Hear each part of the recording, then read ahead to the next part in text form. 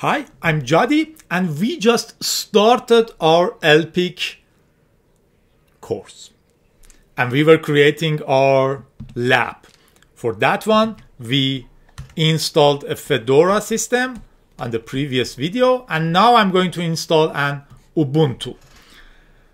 Ubuntu is a very popular desktop system, so it's my choice if I want to show you a Debian-based system.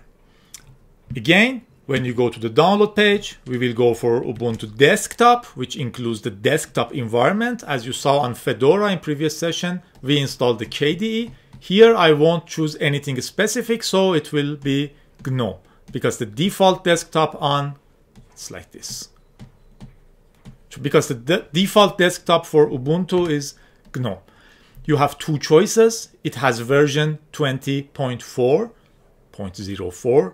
fourth month of the year 2020, or you have a newer version which is called 21.10. The reason that this is highlighted is because it's a LTS version, long time support version. So if you install this, you will need less upgrades. Tell you what, I went for 2020.4, which is still in beta. But there is a reason I chose these beta systems, because recording this will take a little bit longer, for sure. There are lots and lots of sessions to be recorded. So I didn't want you to see, this is the old version. Trick. And again, there are, if you go to the download page of most Linuxes, you have different options, x86 64 or AMD 64 are for Intel and Intel compatible processors like AMD, and if you have this or you have ARM, it's for ARM architecture.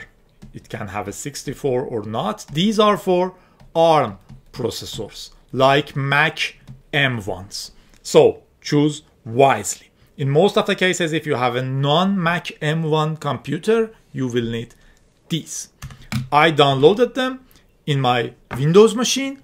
Here I create a new one. If you are using UTM, the process will be same. You will create a new one, you will give it an ISO, and you will run the system. Here I will say I have Ubuntu 22. Next. How much RAM? I will give it 4 gigabytes. You can give it 2 gigabytes or whatever. The more, the better. And these are the disks. Disks, everything is normal. Dynamic allocation. So when I'm giving it, for example, 20 gigabytes of hard disk, it won't dedicate 20 gigabytes of my hard disk for this machine.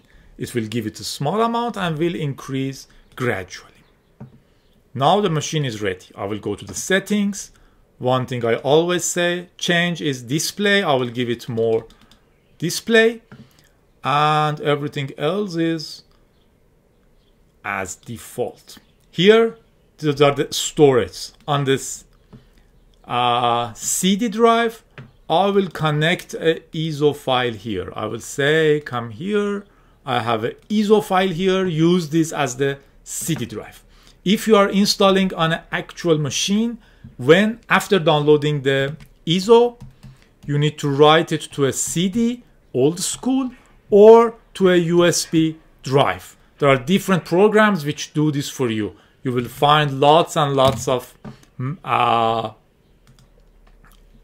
tutorials on how to do this. Even there are softwares which do this directly for you. For example, burn a DVD on Ubuntu OS, install guides for the Ubuntu Desktop, and lots of other things.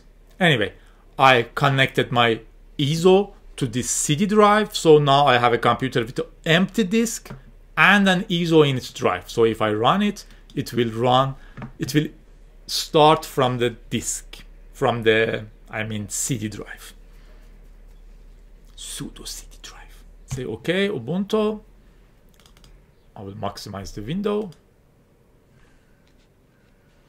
Again, it will start I will say I want to install it. We'll give it some minor information, small information like my name, region, and this kind of stuff, and done.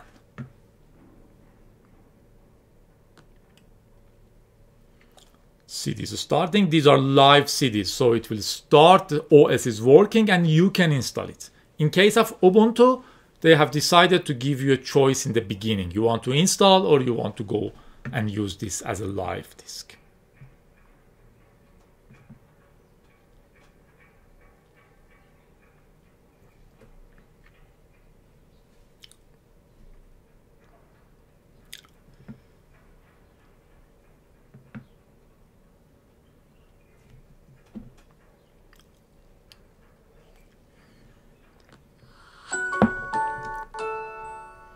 Install Ubuntu in English. Keyboard is English. As you see, it is not maximized like Fedora did. This is because we have to install some drivers for the VirtualBox. They decided not to include it out of the box. But I will show this in another video because I don't want to mix things up. Here we are just installing it.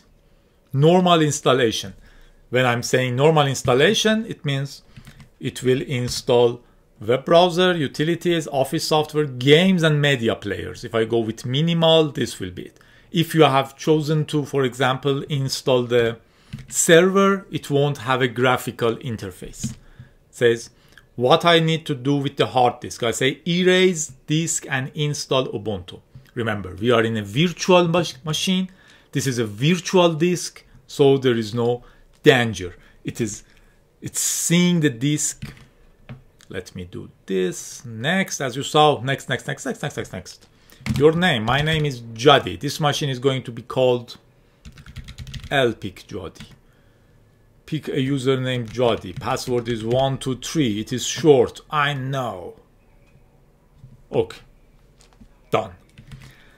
We are in a virtual machine, so this is my window which works as a separate computer, and I have one file on my hard disk.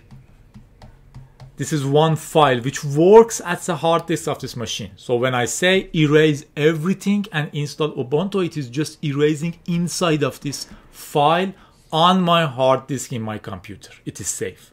If you are installing it as a dual boot or on a real machine, you have to take more care on what you are doing. You have to pay more attention. It's more correct. More correct. Okay, anyway, so if you're installing on a real machine, pay more attention and see what you are doing. But when you are installing on a virtual machine, it is very safe. During this course, we will speak more about these disks, partitions, and everything. Bear with me. Okay, let it install. It is installing the system. I was reading a book about the introduction to the algorithms. If you want to be a competitive programmer, and the quote in the back, it says, "Those who can imagine anything can create the impossible." Alan Turing. Okay, let's wait and see what will happen.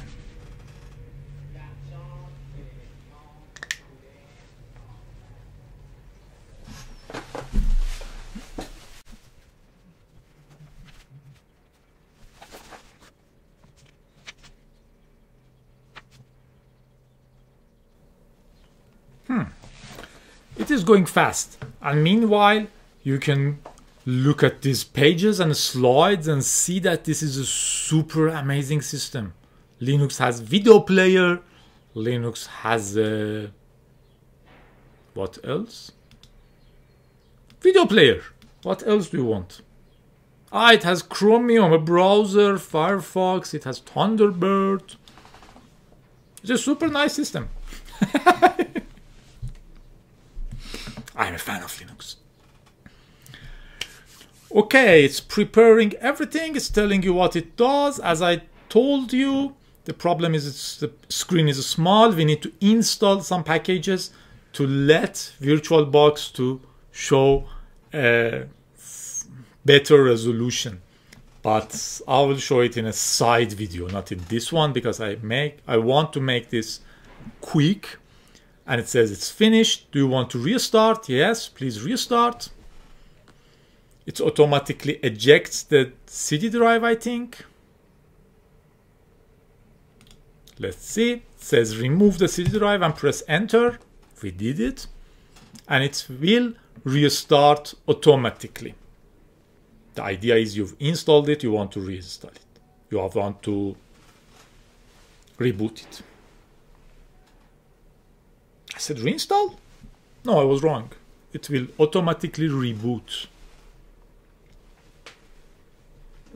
Some people don't like Ubuntu because it's too normal. Don't be like them. It's the important part is what you do with your system. It's like saying, I don't want laptops. Laptops are super normal. I want a cyber deck. I love cyber decks. Anyway, Jody 1, 2, 3. And we are logged in. This is the GNOME desktop environment. We will talk about them more, but you can see some differences. It's a customized GNOME. Very customized GNOME. Do you want to connect your online accounts? No. Do you want to help Ubuntu? Yes. Ubuntu is a better pronunciation, I think. Your privacy is important for us. Thank you. And we are done. This is your environment. We will fix the resolution later. But you can go here, type terminal, and run terminal. And you are connected to the internet. So we just installed our Ubuntu for our lab. Let's start our journey into LPIC. I think the first part is very advanced, but no worries. We will succeed. Be with me. I was Jody, and we are doing a free for all LPIC videos and booklet. Yes. You can see it at Linux first